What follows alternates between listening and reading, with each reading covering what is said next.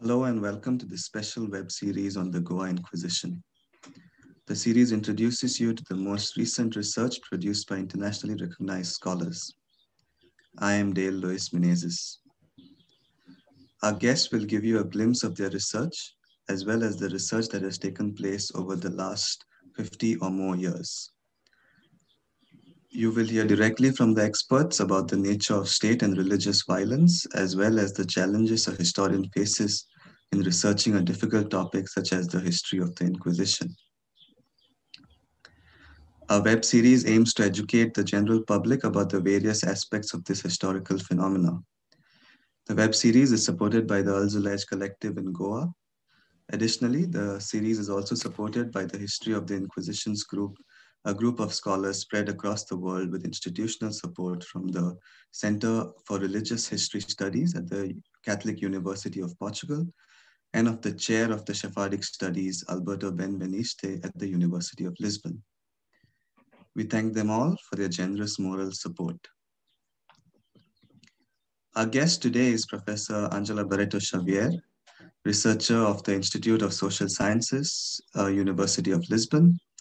She works on the early modern Portuguese Empire in a comparative perspective. She has published several books, namely A Invenção de Goa in 2008, Catholic Orientalism, Portuguese Empire, Indian Knowledge in 2015, co-authored with Inês Supano, and Monarquias Ibéricas em Perspectiva Comparada in 2018 with Federico Paloma and Roberta Stumpf. Ângela, welcome to the series. Okay, thank you, Dale, for inviting me to participate in this session. Right, and I think let's get to the first question.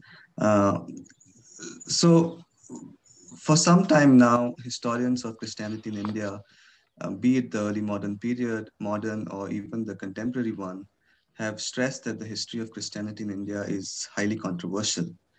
You researched the Portuguese Empire as it developed in Goa, and your work indicates that the institutions of the early modern church were crucial for the Portuguese Empire to thrive in the 16th century.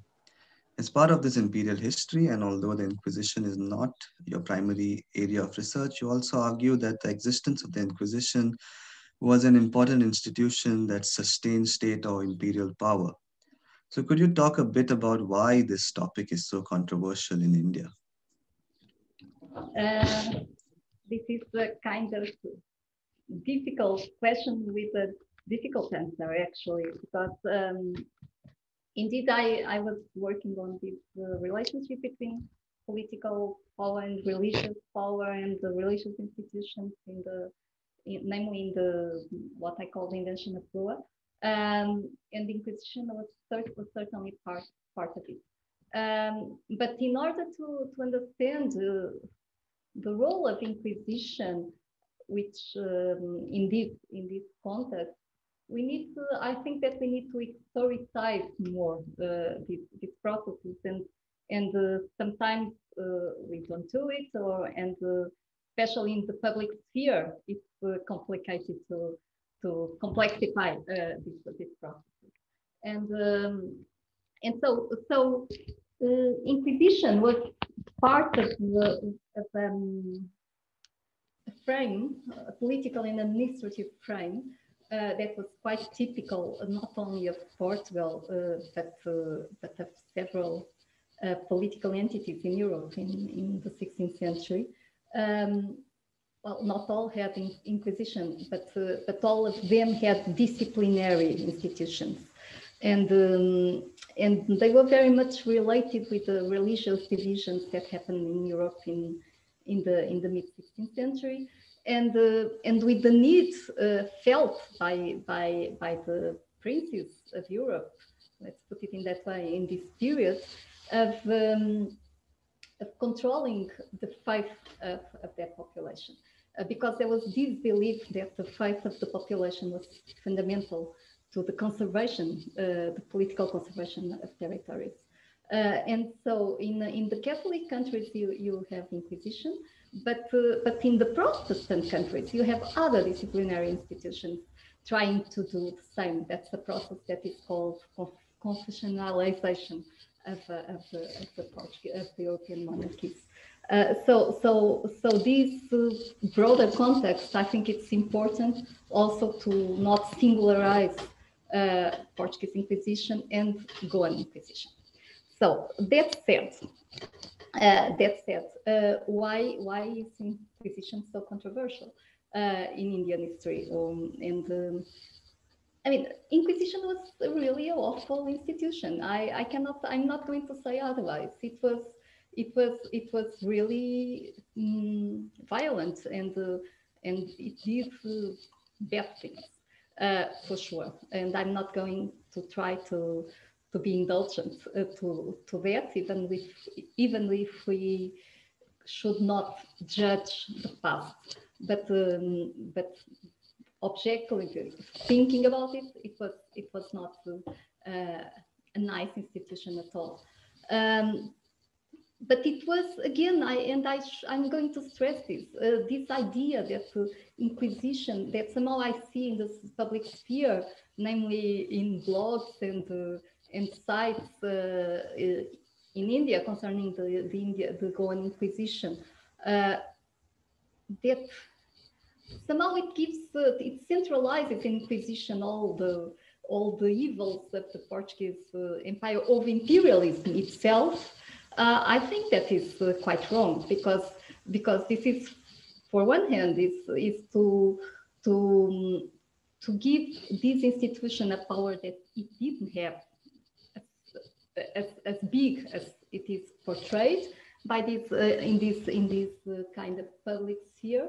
And on the other hand, it's also a way of how to put it without being politically incorrect. It's also a way of not seeing other kinds of violence that were taking place in India and in different parts of India, and also in what could be called Hindu political entities. So it is, I think, a part of Hindu discourse that can also obliterate the violence of in other places. It's easy when you make visible, very visible, something that is bad. The rest seems to be nice and good. And I'm not saying that it's really conscious.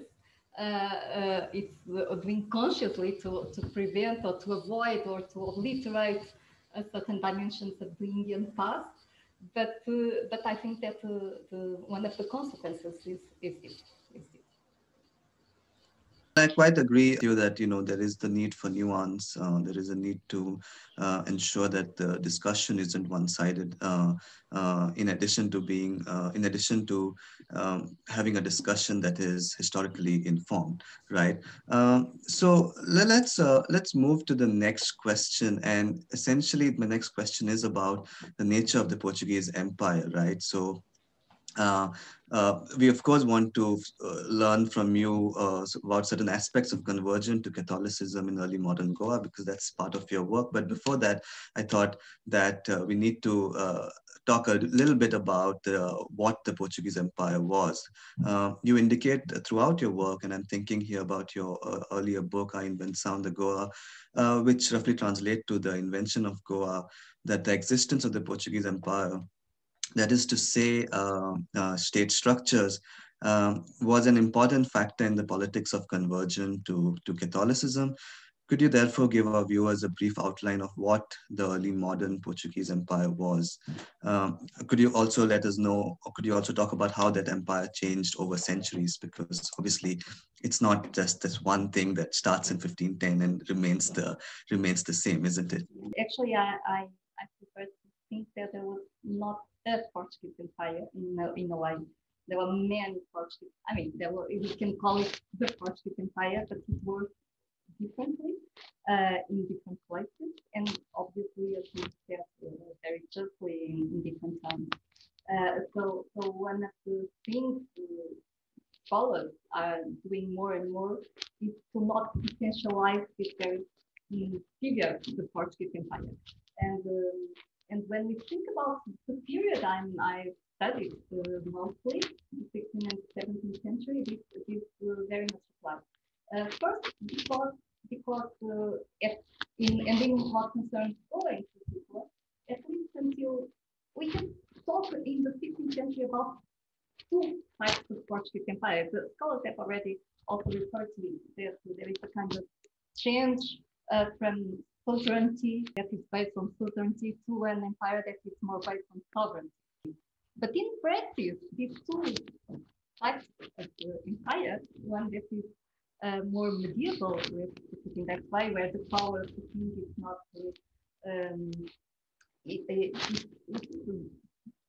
it's fragile and it's little and it's really delegated mostly in the local power.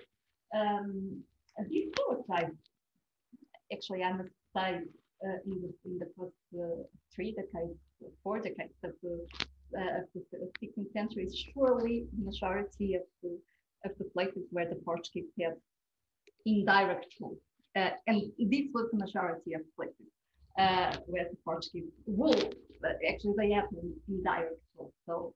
So they were like extracting fiscal, they have fiscal power and defensive power, but in military power, but in most of the things, life was actually managed by the local princes or local authorities. This continued to be in many places of the Portuguese Empire, actually until the 18th century.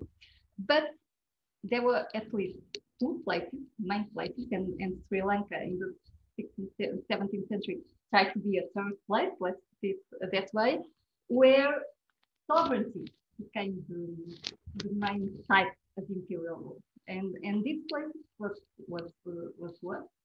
Ashwari, which became, as what Catarina Madara Santos explained many years ago, became the key to all India. But this was not from the beginning. It was something that happened from the decade of 1630 onwards. The center of South India, and where the Portuguese crown invested really much of its power and its role and its institution, and later on Brazil, which is a completely different story actually, because it's a place of colonists and not exactly of colonized, so it's also another type of imperialism, much more like outside the old Roman colonies. That was the model. Roman Empire was the model. So you can see that already in the 16th century, you have a multiplicity of possibilities of being imperial.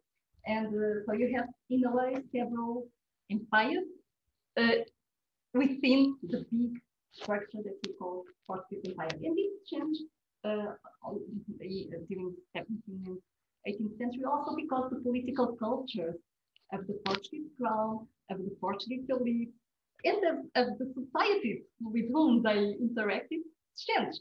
So we should not think about this an entity, as you put it, that was unchallenged and changed during this period. It's multiplicity, complexity. I think it's diversity also. Are the adjectives that occur to me to think about. I'm also reminded now of your own teacher, Antonio Manuel Hispania, who's I don't know if decentralization is the right word, but at least from once the Marquis of Pombal comes in, that's when the empire starts to centralize, isn't it? Isn't that the general sense? Like you have like a very decentered kind of a administrative structure, and it's only in the late 18th century that centralization as we know it happens within the Portuguese Empire. Yeah, and then Espanha explained very well the main political culture, the dominant political culture of Portuguese elite and society during the 16th and 17th centuries, for sure, was the pluralism. This concept of jurisdiction. So each institution had this step of power that was not to be shared, not even with the king. And the king had also this understanding that there was this distribution of power. Okay, and I fully agree with that. It's also true, and this change from suzerainty to sovereignty is also a change in the political culture. So, in the sense towards increasing centralization of power and the less distribution of power within the institutions of the Portuguese crown. And so these are, but this is not a process that happens from one moment to another. When I say from 1530s onwards in India or in Goa, there is a change in implementation of policies. I think there was the intention of doing it, and there were many expressions of it. But the agents, the Portuguese agents that were in place, they were majority of them shared a different kind of political culture. So also the implementation of these policies were dependent on these sometimes convergent, sometimes divergent ways of understanding what power was, how should it be used, who had the right to use it, and so forth. So yes, it's Right. not exactly decentralization, it's more division of power. Right, right, right. And on that note, on the note of multiplicity, as you stress, let's talk now about like religion and kind of like the main focus of this web series. So, what role did religion play in empire, or to state the question in another way, what role did empire or politics play in religion? And over here, I wanted to also refer to the work of A.K. Priolkar. How does your work differ or is similar to the broad conclusions drawn by Priolkar about half a century ago? Yeah, well, I must say that my work does not differ in many conclusions from that of Priolkar's great book, Inquisition, the Goa Inquisition. Um, yes, in many senses we have similar conclusions. But I think I do differ from Priolkar, even if he, I mean, it's really a great historian and tries to assemble many sources, the ones that were available in the period when we wrote. Now we have access to other sources.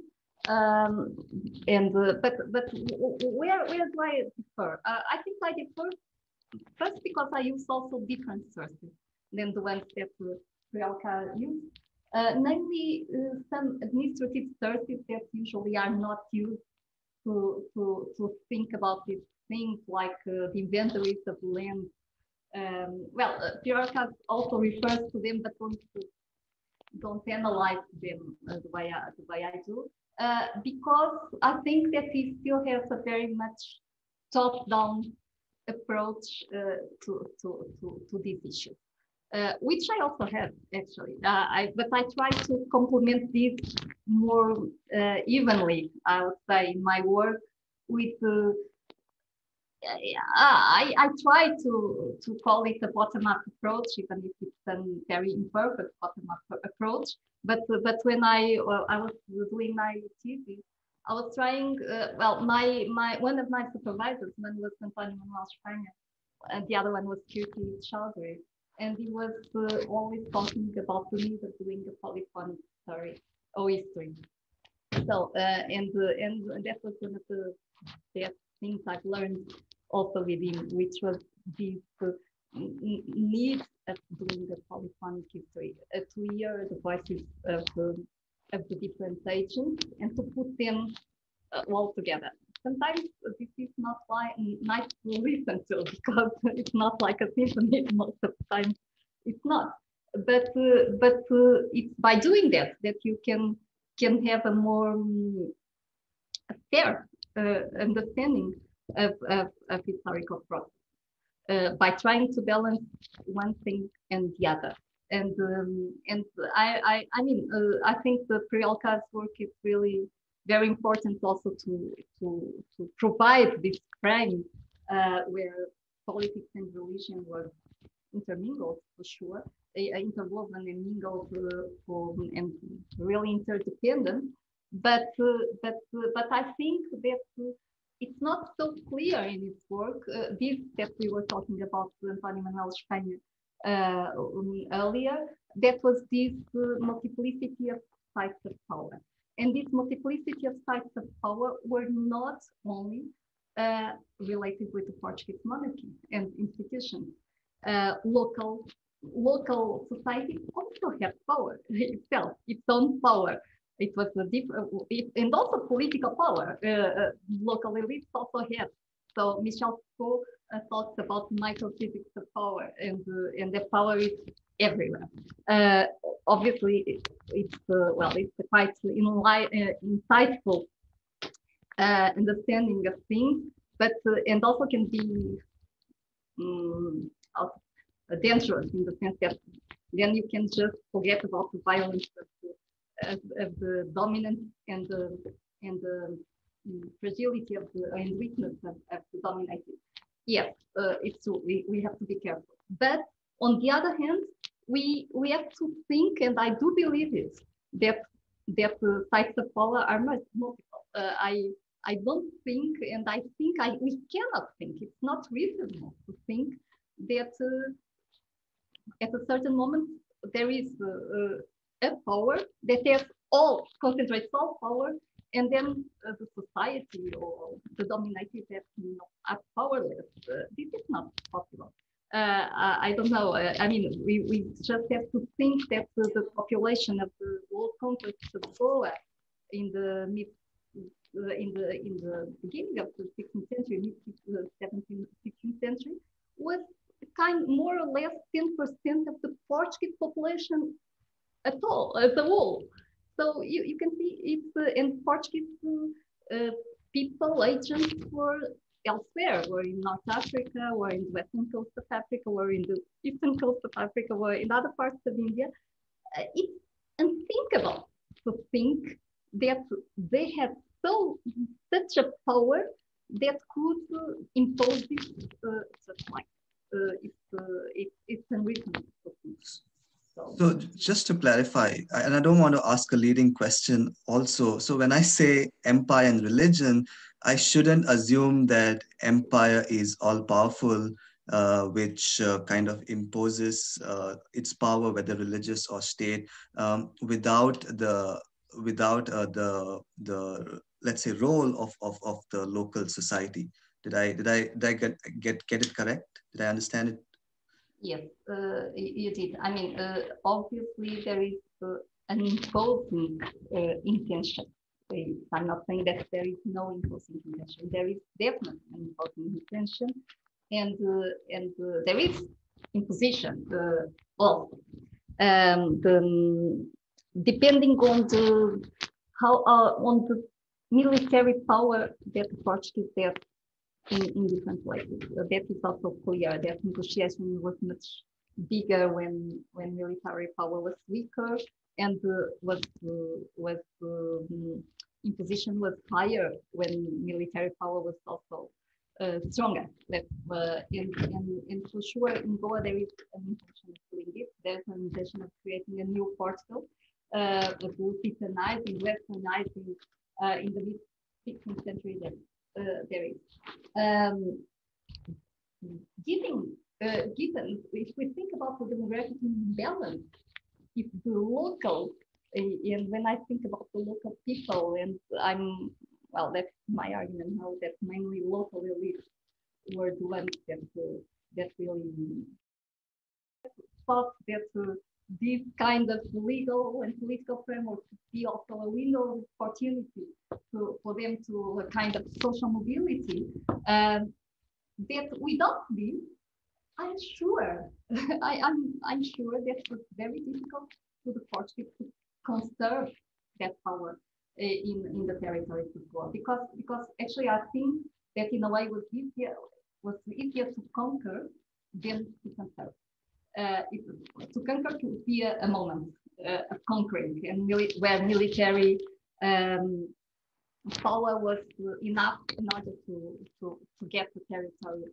But to keep it when there was such an imbalance for centuries, like for 5 centuries, it was not possible, in my view, without the cooperation, collaboration with choice. I prefer to use the word choice as part of the powerful people of the local society. So I think there was imposition for sure. There was the violence, the imperial violence for sure. But there was also there were also interests, local interests that facilitated all this process. And that, even Priolka refers to it now, that the communal detentions that were helping the Portuguese to thrive. And I think this was really fundamental for the durability of the Portuguese presence in Goa. Mm. Right, and I think you may have touched upon something that I wanted to ask next, and that was in a similar way about conversion to Catholicism. Uh, so so very briefly, I just wanted you to reflect upon when we talk about conversion, we also talk about, say, power and many of the things that you mentioned about, it's hegemony at one hand, but it's also negotiation on the other. But more specifically, I just wanted to, maybe you could quickly reflect or very briefly reflect of whether if an institution like the Inquisition had a vice-like grip on the population of Goa, right? And we've just discussed the whole problem with kind of imagining a very all-powerful Leviathan, so to speak, as historians are so used to kind of thinking of, like, older empires. So would that be true? Like, would it, in your opinion, would the Inquisition over a period of 3 centuries have like a vice-like grip on the population? Well, I would answer yes and no. I'm sorry for not always giving and that's perfectly fine. That's perfectly fine. Yes. Yes. Yes, in a way, yes. Especially from 17th century onwards, we have to think that we know that Inquisition in the beginning was not orientated to Indian people of Indian origin, but to people of Jewish origin, and many of them coming actually from Portugal. And in the second half of the 16th century, I would say that it was still the main focus of the Inquisition. From 1575 onwards, I would say, when the people of Indian origin that have converted to Catholicism start to really to be on the focus of Inquisition. Namely, when I thought about it in my book somehow. I think that in the beginning there was a kind of what I call so there was a kind of, mainly among missionaries, and we should really understand that Inquisition was not concerned with conversion. It was not its jurisdiction. Inquisition was concerned with conserving others. So that was this has to be, and sometimes in these discussions there is a confusion and an understanding of Inquisition as the institution responsible for conversion. And conversion was in the hands of missionaries, mainly, and parish priests of the bishops, and to secular and regular orders, secular power, secular clergy. And the Inquisition was concerned, like in Portugal, actually, with keeping up the faith in Orthodox faith. And obviously, when you start to have more and more converted people, that they become one of the targets of the Inquisition, and they will become the main target of the Inquisition. And it is also true that the Inquisition of Goa did something that was somehow violating its own jurisdiction, because they started to be interested in people that were not converted yet, and pushing them towards conversion, but and also converging with this legal frame that was penalizing. I don't know if I can say it in English. The people that did not convert, taking their lands, limiting their local power, etc., etc. And you can see that inquisitors tend to support very much these policies, and it's true, tend to be heavy, have a heavy hand towards those that that are defiant to the militia, but other things, which are many, obviously, because in the, at least well, I would say that the majority of the population of Goa, the demographic majority that converted in the second half or first half of the 17th century were many things. They were not only some of them were nominally Christian, others were more or less Christian, but they were also other things, because obviously religious allegiance is not something that happens also from one day to another. And obviously there were many, in the Inquisition perception, there were many places, people, situations, behaviors that needed to be restrained, needed to be punished, and it was a long-term process. That said, we again, I cannot see institutions as immobile entities. The institutions are made by people. And we cannot pretend, and we have today data that show it, that inquisitors were all the same, all the same. There were majority of them were surely on there. As were many other members of either religious people or political people that were against some of the methods towards conversion, keeping Christianity, and so there were many internal debates about what should have been done and how should have been done on one hand, and on the other hand, there were members of the Inquisition that have completely different behavior.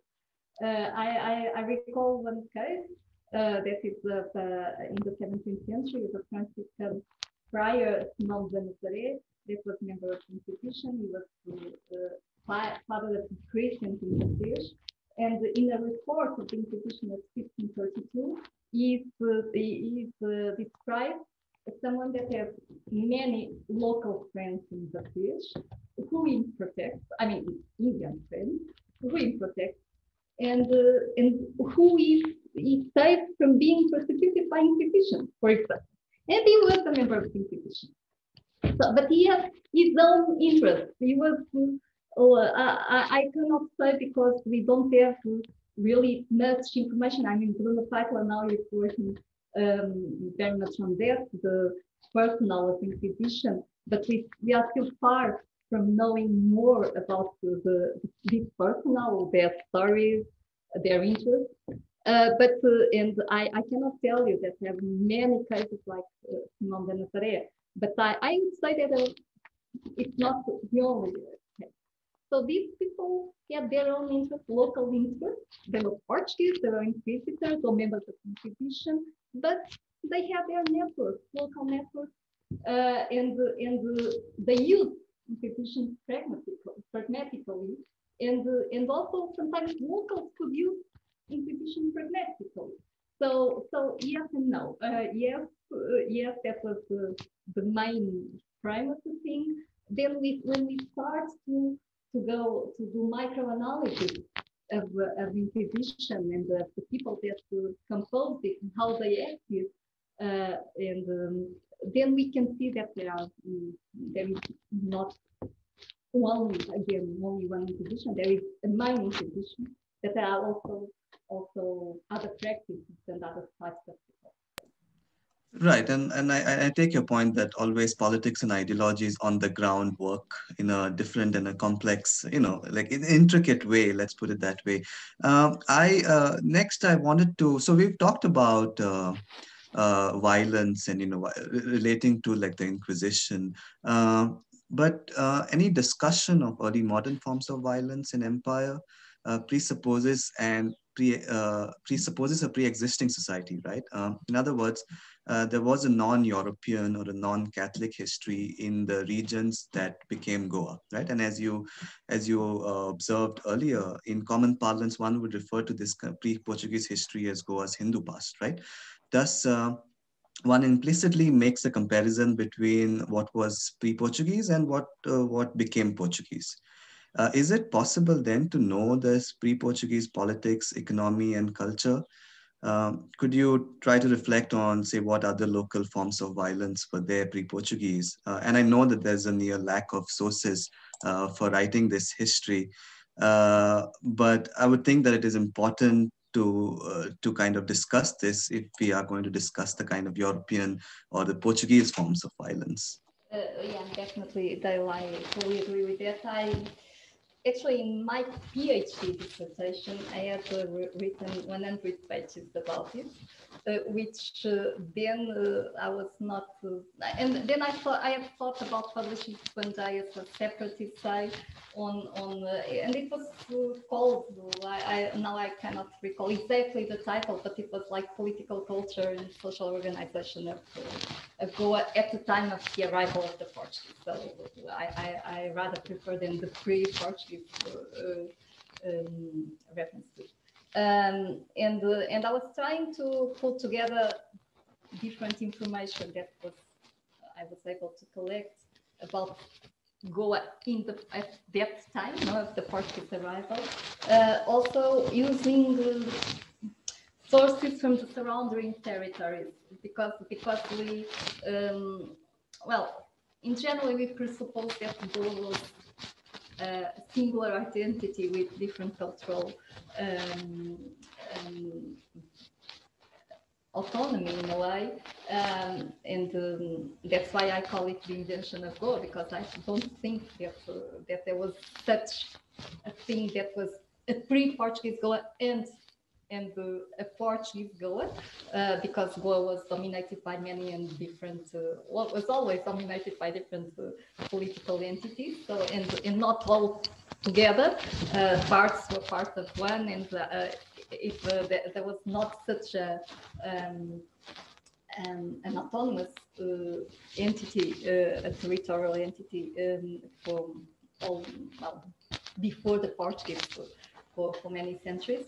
So I tried to have a kind of regional, let's put it in that way, approach to the history of Goa, trying to read scholarship about other places, about South India in general, in order to be able to read against the grain what the sources that persisted.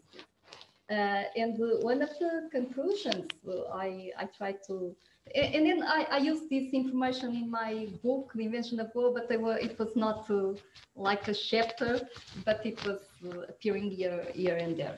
But one of the conclusions was I tried to put forward in this chapter of my original dissertation was that precisely in contrast with the Orientalist understanding of this pre-Portuguese Goa that still persists, and I think that is a very Brahmanical still understanding of this period now, and that was taken for granted, that like the villages were autonomous and somehow harmonious and integrated and all that stuff.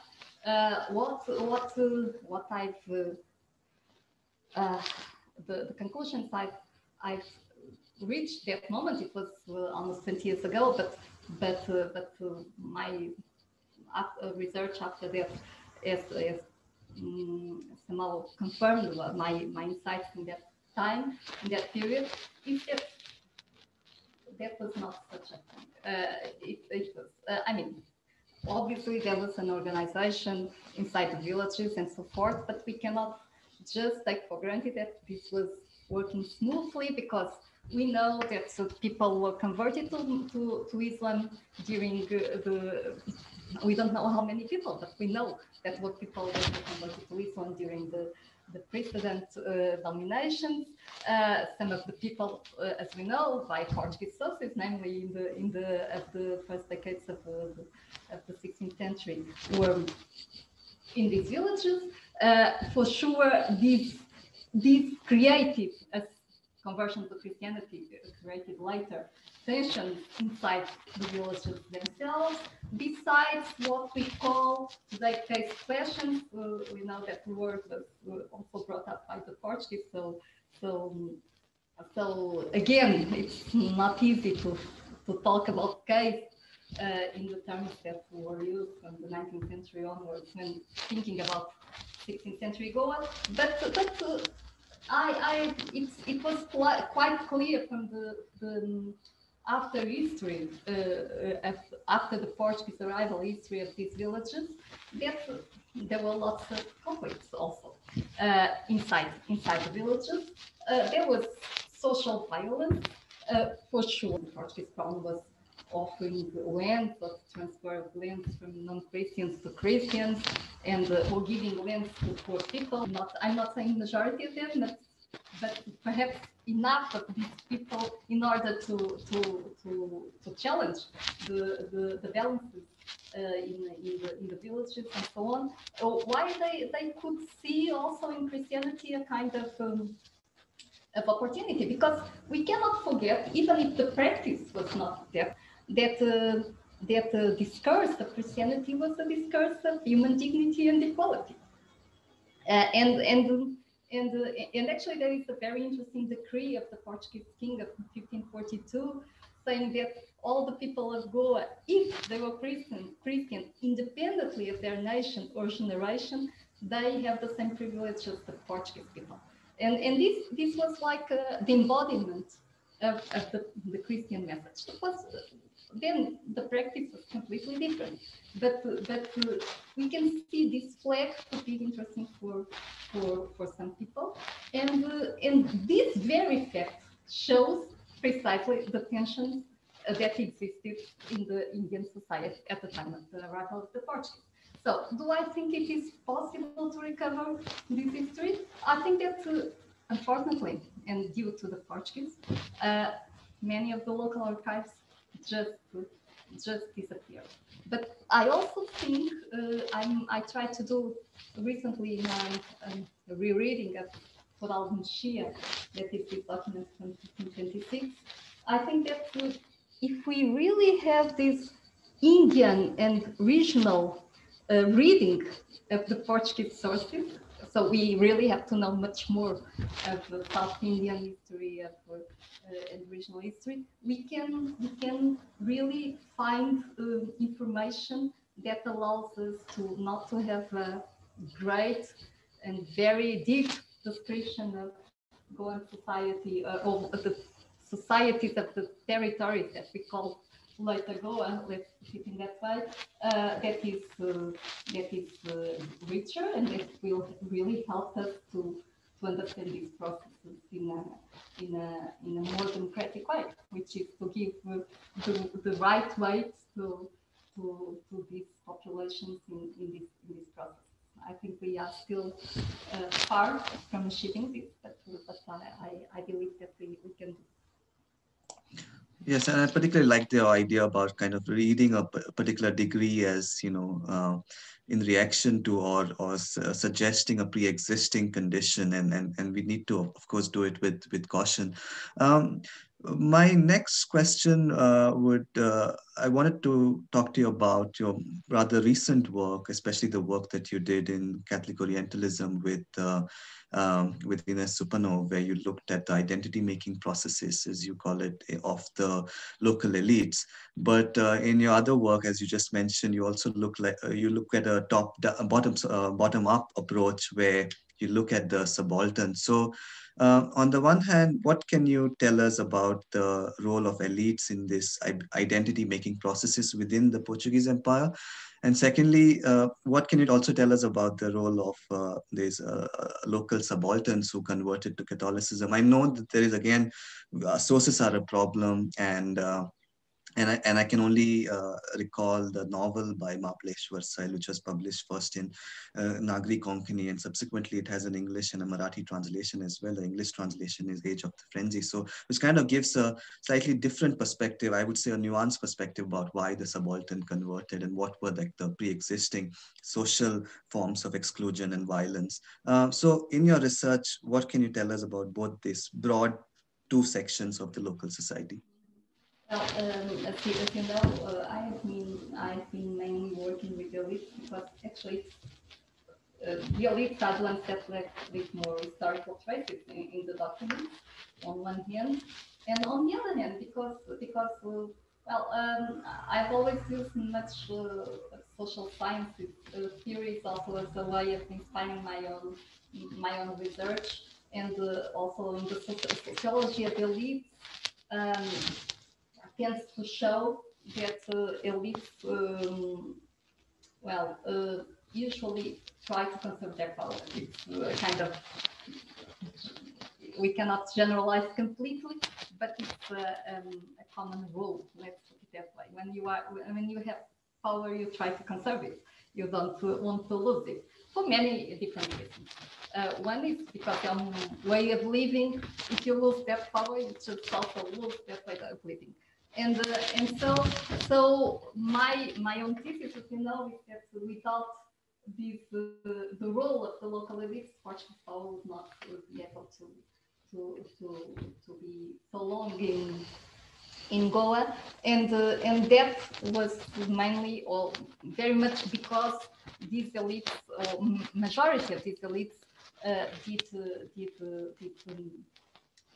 did not want to lose their their local power, and they would definitely lose it if they did not convert when they realized that. And again, I'm talking majority of people, not all, but when they did realize that that was not easy to get rid of the Portuguese as they expected in the beginning, and the Portuguese policies changing.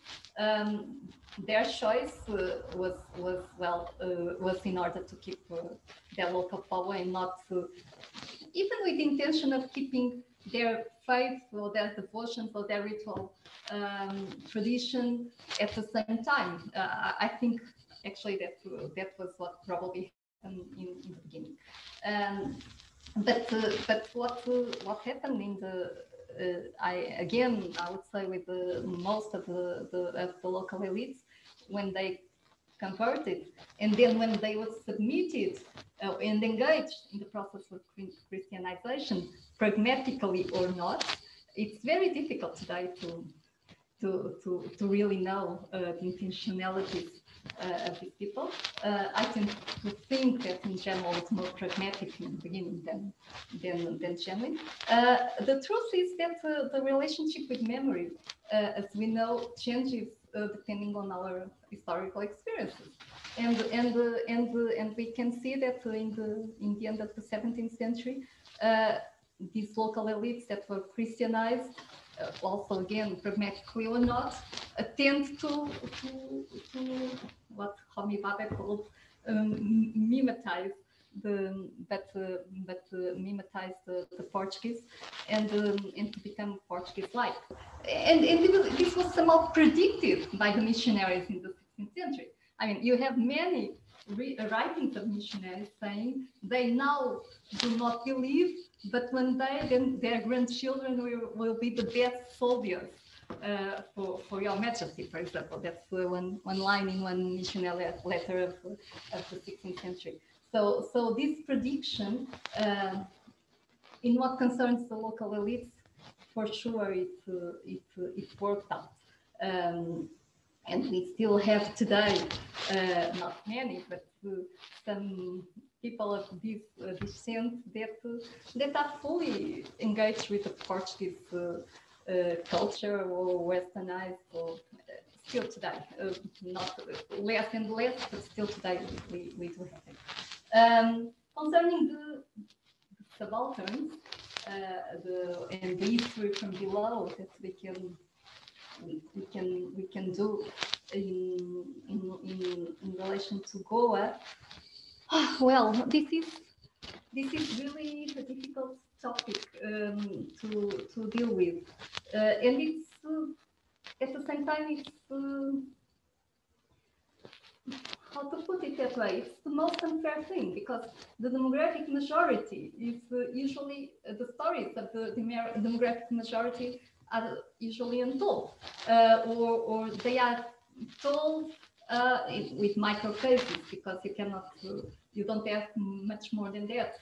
I think that Inquisition records that now have been more and more discovered can be somehow, besides also again a reading against the grain of the missionary records that are really many, but we have to be very careful with that reading, and to try to see what is descriptive of these records and what is narrative, what is not such an easy thing to do.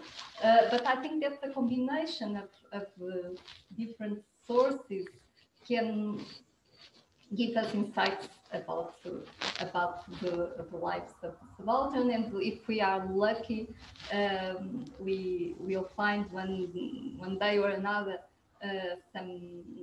For example, we know that inquisition processes are one of the best way, or judicial processes, to access to unprivileged people conditions, and we have to invest more and more on this type of sources, I think, in order to be able to access more. Not again, it will be difficult to, I would say, to have a real deep analysis of these populations, but I think we can tell stories. We will be able to tell stories, and more stories we will tell, then we will have a better image of them. Yes. Right, and I'm also reminded about the case of Chorao that you researched about, and its relationship to, the earliest convert population, the subaltern population, and how that relationship to the land ownership changed. Could you maybe just briefly talk about that, because that could be a good illustration of what we are talking about when we talk about subaltern agency in this context, right? Right. Yes, I think that the case I say to depict in Sudan precisely based on missionary records and the inventories of land, and trying to read them against the grain.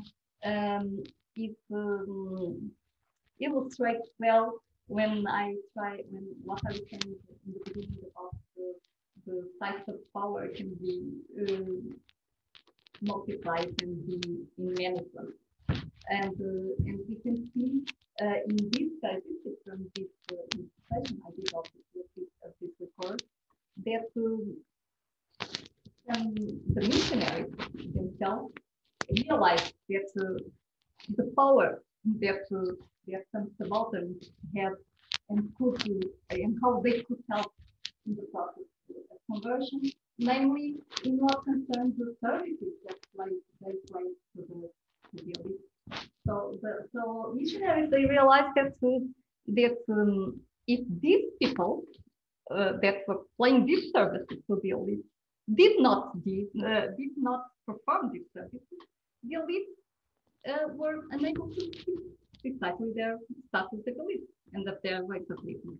And so if we think about all this together, then we can also try to grasp how some of these people saw their ways of striving through the social order, the new social order, in order to be better off. We have seen that already in the famous marriages of Pont-Salquer, when the ones that were promoted in the second aspect second decade of the 15th century, when the daughters of the local elite didn't want to marry the Portuguese Flavius, but unprivileged, the daughters of unprivileged people did want to marry the Portuguese Flavius that were granted with mercies, with lands, and so forth.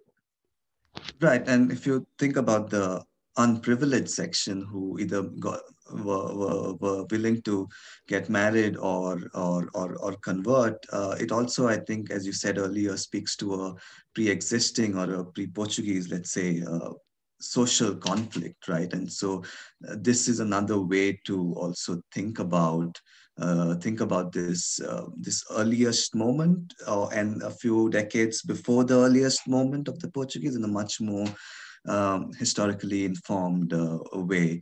Finally, before we end this interview, I just wanted to know what you're researching currently, what we can read from you in the years to come. I know this year has been, or last year has been difficult.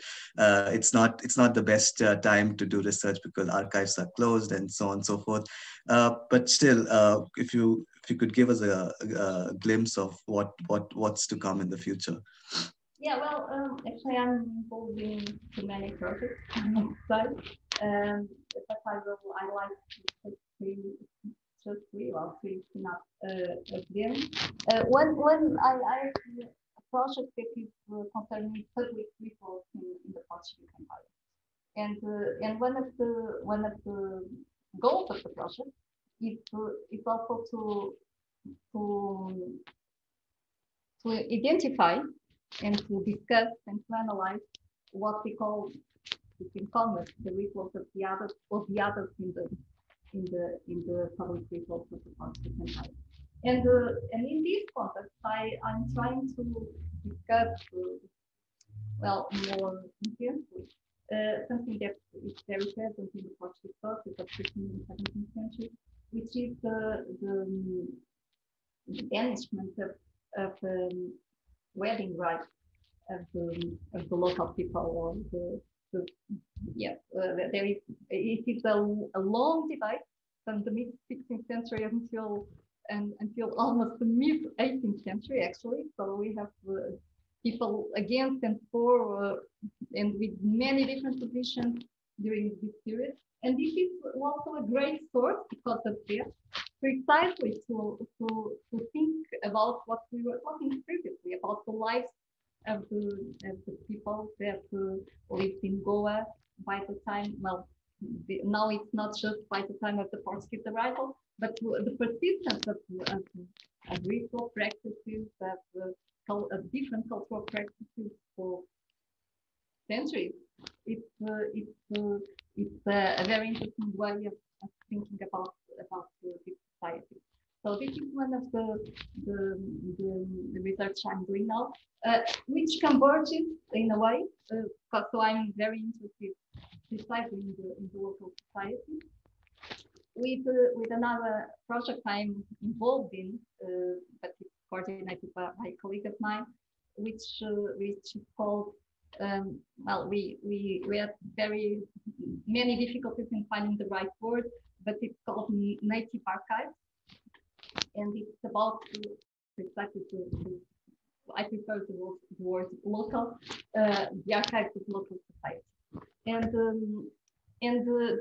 this in this project I'm working with more systematically with something that I work in a quite interesting in my PhD thesis, and other scholars have also used this collection of livros das comunidades, books of communities of Goa.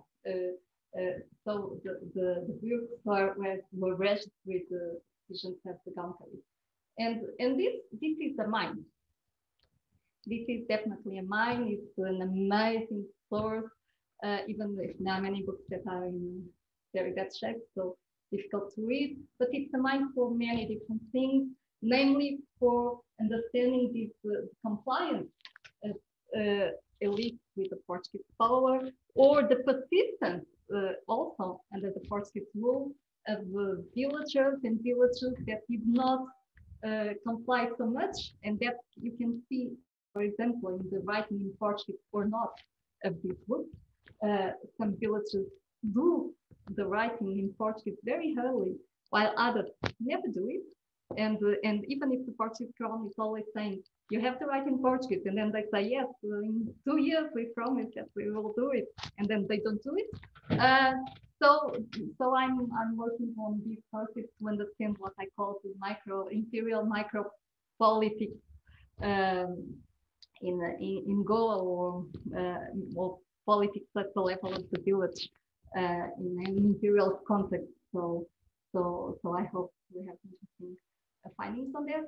And finally, I'm looking again to something that has been studied by scholars, which is some famous Volta dos Pintos in 1797, which is by using by working with judicial process, which is a huge source with many local voices and very interesting information on the political culture of this, the elites that engage in this not happen, that this to happen revolt that did not happen because it was discovered before it took place. So these are the three main investigations I'm trying to do now. And that sounds extremely fascinating. I, for one, I am really looking forward to all these three projects. And I feel that this work is really timely, and it should have happened before, but anyways, it will happen in the future. So we can only be glad about it. Thank you, Ângela. Thank you for the rich reflections, for bringing so much nuance to several of these issues that we've discussed. One of my greatest takeaways from this conversation is that it's easy to conquer but not to conserve. And I think that lesson, and I like to learn lessons from history, goes for applies as much to empire as to religion, as to, I guess, local society and the village organization. Um, Thank you once again for your time. Thank you, Dale, and to all the organizations for inviting me. It's great that you can really provide these discussions for us scholars. So that's the way of sharing our understanding of this process, and surely for the people that can see this session. Thank you so much. Thank you again, and to our viewers, thanks for watching.